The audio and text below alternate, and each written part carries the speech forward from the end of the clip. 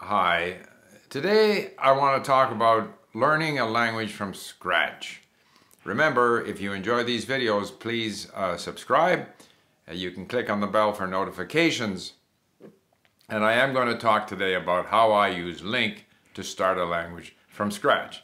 Now, this is kind of the fourth in this series of videos on studying effectively. And one of the themes that you will have, heard throughout each of these videos is the importance of listening and reading. So then people say, well, how can I listen and read with a language that I know nothing about, like from scratch? How do you start listening and reading? So I thought it would be useful to go over some of the basic principles, what I do when I'm starting from scratch, because very recently I have started from scratch in Persian, in Arabic, in Turkish, in Greek. I can't remember all the languages that I've started from scratch. And the way I start from scratch is that I use the mini stories. And I use the mini stories because there is so much repetition in each story. So you have 60 stories where within each story there is lots of repetition. The same vocabulary repeats 5 times within the story. One of the problems with more conventional learner books, starter books, is that while it pretends to be easier, in fact, not a lot of the vocabulary repeats within the lesson or even later on in the book. And we do need vocabulary to repeat if we're going to have a chance to remember it. Also, I will demonstrate, I'll show you myself learning Indonesian from scratch. Now, I had some brief exposure to Indonesian because my wife and I, in 1975, we were in Bali. So I remember a few words like berapa harga, how much, or terima kasih, thank you. And I remember being in an airplane and I heard tuan-tuan perempuan, which is ladies and gentlemen. But that's about it. So I will demonstrate how I start from scratch with the mini stories. And one of the things that I'll point out in the mini stories is, while most people go from lesson 1 to lesson 2 to lesson 3, the language is the language. The language isn't so much lesson 1, lesson 2, lesson 3. It's not obvious that lesson 5 is more difficult than lesson 1. The very high frequency words will appear in lesson 1 and lesson 2 and lesson 3 and lesson 4 and lesson 5 and 10 and 20 and 30. So with that, I'd like you to have a look at me sort of dealing with Indonesian in LingQ. Here we are. I'm in Persian right now, doing this very interesting podcast in Persian, but I want to sort of experience going to a language for the first time. So we're going to change the language and we're going to go to something that I practically haven't done anything on. Indonesian. Okay, I've got 2 words in Indonesian. I think I spent some time just looking at it, just exploring it to see what's there. So in the library, let's see, my lessons. I guess I looked at the mini stories and I looked at this other thing. I was curious, Buddha. But let's go to the mini stories, because starting a language from scratch, that's what I would do. So if we look at our statistic, 97% of the words in here are new to me. The reason it's 97, because I remember I did look at a lesson and looked up a few words here in story 1. So if we look up story 1, and I want to point out something that I think is quite important, and which I mentioned earlier, is when you're starting in a language, you don't have to start at 1. You don't have to start necessarily at how are you, father, mother, sister, brother. The present tense isn't necessarily easier than the past tense. There is no real order. So I think we're conditioned to want to go story 1, story 2, story 3, but it doesn't really matter. If I look at story 1 here, you will see that I did spend some time, I don't know when, looking at this and looked up these words. I don't remember any of these words. I did this just as an experiment some time ago. But what I'm going to do instead is I'm going to go to the next lesson. And let's assume that we start on lesson 2. Some of the words that showed up in lesson 1 will be here in lesson 2. And so the whole thing about starting from scratch is you just want to discover the language. I could look up a grammar book and get some hints as to how the language works, verb, you know, subject, verb, noun, or whatever, but it doesn't matter. We're just going to explore. So this first word, berikut, means following, next, okay? Ini adalah cerita. So the following is a story. Puji. Now this is a capital, so I'm assuming it's a person's name. Dan. And, okay. Liburan. Musim dinginnya. Okay, so you have to assume that this is winter. Musim dinginnya. And it Musim is. dinginnya. Dinginnya. So we save Dinginnya. that. So I'm just going to discover the language. So the following is a story about Puji and Liburan and her holiday in her winter holidays. Okay, now I have an advantage in doing the mini stories in that I've done them in so many different languages. Okay, Puji. Bersemangat. Bersemangat. Okay, she's obviously excited. Bersemangat. Menyambut. Liburan. Musim dingin. So this obviously is another way of saying winter. Liburan musim dingin. Or winter vacation. Liburan musim dingin. Dingin. Dingin. Dia mendapat. Mendapat. Beberapa hari cuti di musim dingin. So by looking these words up, I can actually follow the meaning here. So what I would normally do, and I should point out too that in terms of dictionaries, I'm using Babla. I could look up, you know, again, it depends what your native language is. You can choose from a variety of dictionaries. Some languages will have more than others. Dingin. What does this say? So this looks to be a dictionary entirely in Indonesian. May not be so meaningful for me. I don't think I'll use it again. Maybe at a later stage. So I close this. So I'm going to stay with, let's see, what did Babla give Dingin. me? Here, so this gives me more information. I'm going to stay with Babla and Google Translate. Okay, I can do one more sentence. Now, of course, I can listen to this. In fact, what I would normally do, I should point out, is that I would go and do this in sentence mode. That way, I can look at it sentence by sentence. Dia mendapat beberapa hari cuti di musim dingin. Okay, so here, I take this sentence. I might spend some time there, or I go to the next sentence. Dia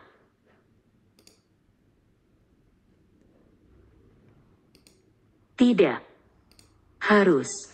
It says that I've met my daily target.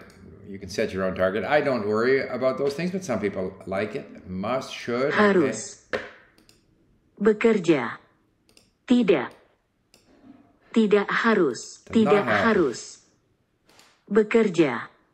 Selama 2 minggu. 2 weeks. Okay. Minggu. Dia tidak harus bekerja selama 2 minggu. Okay, so, I mean, I'm going through these. These words will all be status 1. And I won't go through the whole thing. I mean, I can do the next sentence. Whoops, that wasn't what I wanted to do. Where are we here? Dia Okay, so here again. ingin pergi berwisata. Berwisata. Dia ingin pergi berwisata. So, I would normally, and I think that's enough here of going through the mini stories here, and let me explain a little bit how I would use these mini stories and how it eventually enables me to break into the language. All right, so it gives you a bit of a sense that I begin my contact with a new language by just discovering what's there. Some languages have the verb at the end, some languages have the verb in the middle, and some books will tell you this, but actually as you go through discovering the language, translating each word, if necessary translating a phrase, you start to discover the language. So typically what I would do is I would pick my way through one story, then I would listen to it. I can listen to it. And by the way, I would do the story in sentence mode, definitely. It's much easier to do in sentence mode, and then you can listen to each sentence. And after having worked your way through and looked up words, and what I didn't show in the demonstration was using the flashcards, but typically I would. Whenever I turn the page, I would do some flashcarding while those words are still fresh in my mind. And having done all of that, if I then go away and listen to the story, I won't understand much, okay? That's the reality. And so then I have to go back and I read it again. And after reading it again and looking up words again and going through flashcards again, then I go and listen to it and I still don't understand much.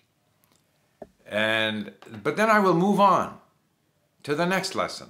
And I typically will go in sequence, but you don't have to.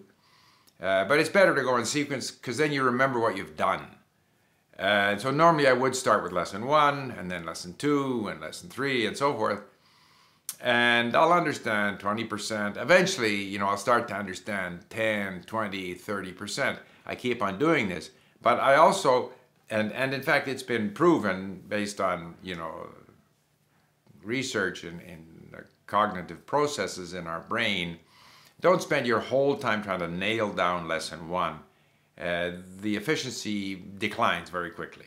Rather, you should move on to the next lesson, because even another lesson that you don't understand is still a new lesson. The brain likes novelty. So I typically will spend a fair amount of time on lesson 1, understand, after a while I understand more and more when reading it with the help of a dictionary. Listening without reading, I understand very little. But then I'll keep on moving forward. Lesson 2, lesson 3, lesson 4, lesson 5. Then I'll go back to lesson 1. And by the time you reach lesson 10, lesson 1, which you've now listened to 15 times, it's starting to make sense. And that's basically the process. Combination of listening while reading in sentence mode, looking up words again and again, reviewing words in flashcards after each page, and then of course a lot of listening away from it, not understanding an awful lot, but now you're more and more curious, like what is that meaning that I can't seem to remember, and you go back, and all of a sudden, as was the case for me with say Persian and Arabic, which have a much more difficult script. I mean, Indonesian has the advantage that it's written in the Latin alphabet, but I did this for Persian and Arabic. Now, I will also get myself a book, Teach Yourself, or, you know, colloquial, because it's nice to cover the same material in different ways. So I'll read through it, and they'll have some different monologues or dialogues per each lesson, and they'll explain some things about the language, which might be useful to me. I won't fully be able to use those explanations, but it's all part of my gradually discovering the language. I should say that Indonesian would be an attractive one to do. I'm not about to abandon Persian and Arabic, but Indonesian is spoken by, I think if we add in Malaysia and Indonesia, 200 million people. I think there are common words with Tagalog, I'm not sure. It's an important part of the world, it's an important language. It's meant to be easy. I don't know if that's true or not, but certainly the writing system is easy for us. There are no tones to deal with, so it's one that I may very well go and learn later on. But I think it's an easy one to use as a demonstration of how to start a language from scratch, and I can assure you I use the same process in much more difficult languages like Persian and Arabic. The important thing is not to get worried about what you don't understand. Trust the fact that the brain will eventually start to form some patterns, will eventually start to understand it. It seems at first impossible. And it seemed, as particularly for me, with Persian and with the Arabic script, you know, impossible. But you just have to stay with it. You just have to stay with it and keep listening. And I end up listening to these stories 30, 40, 50 times, but not all at once, not listening to it over and over again, trying to force myself to understand it. I go through it and continue, and then go back, and sometimes I'll listen to the, there is a function at LingQ, listen to the course audio, so that'll be set up on my iPhone. I can listen to it, I can shuffle it, and slowly, slowly, slowly, all of this starts to make sense. Once you have a base, as in, say, the mini stories, you can then branch off into more difficult, authentic content that you might want to import from somewhere, or you can find in our library. But I think the mini stories, because there's so much repetition, and remember, you don't need to ace the most frequent 500 words. They're going to show up anyway. They will show up. Don't worry about it. You have to recognize that there's going to be a long period where you have to acquire these, relatively less frequent words, and which are very important to the meaning of any context. However, the mini stories is the place where I get a start in the language, I get a sense of the language, I get some basic vocabulary, some basic phrasing. Now I'm ready to start exploring beyond that. But that's how the sort of listening and reading, starting from scratch, when you know nothing about the language, that's how I do it. So I hope that was helpful. And I'm going to offer you a couple of videos that kind of follow along in the same vein.